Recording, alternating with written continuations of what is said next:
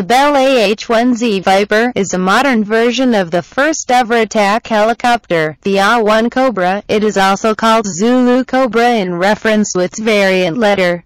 Since its introduction in the mid-1960s, the original Cobra has been constantly improved and upgraded. The latest AH-1Z Viper is a result of AH-1 helicopter upgrade program for the U.S. Marine Corps. It was launched by the U.S. government in 1996 and has been won the Bell Helicopter Company. It is worth noting that the Viper was developed alongside the AH-1Y under the same program.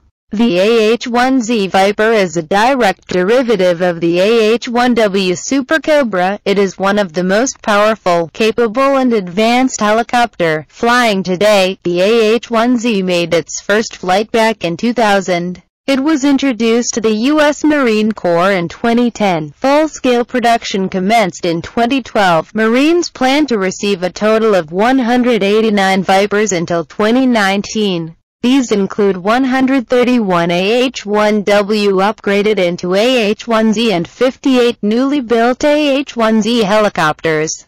Upgrades of the AH-1Z included implementation of state-of-the-art weapons and digital technology to respond to modern demands for contemporary warfare. The Viper features outstanding flying and combat capabilities. The AH-1Z has essential changes in propulsion. It is powered by two General Electric T700GE401C turboshaft engines and has uprated transmission. One of the main external differences from the AH-1W is a composite four-bladed main rotor. Instead of the previous two-bladed rotor, it is worth noting that a two-bladed rotor was a distinctive feature of all Bell helicopter models. Due to these changes, flying characteristics improved a lot.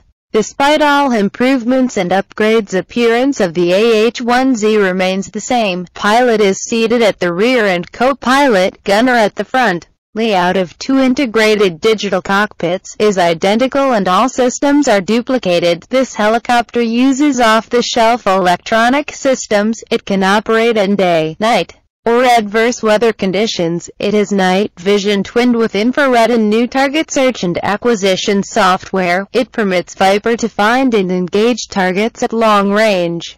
It can be fitted with longbow fire control radar, mounted on wingtip station. Also there is automatic flight control station. Armament of the Viper is very flexible. It is enhanced by helmet-mounted sight and display system. The AH-1Z carries about 2T of various weapons on stub wings.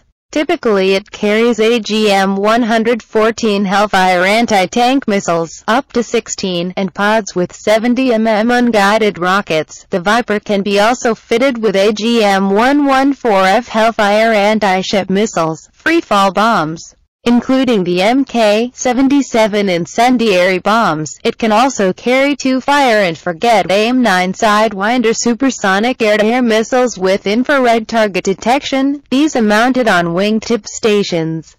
Also there is a 20mm 3-barrel cannon. A number of improvements were made to survivability and crashworthiness of the helicopter. It is fitted with infrared suppression system which covers engine exhausts, laser and radar warning systems, and radar jammer. It also has smart countermeasures dispenser with missile warning device. Latest airframe technologies were implemented, such as crashworthy seats, energy-absorbing landing gear, self-sealing fuel tanks, and fuel systems and fuel vapor inerting systems. Fuselage of the helicopter and external components were coated to avoid corrosion during prolonged service at sea. These helicopters typically operate from amphibious assault ships.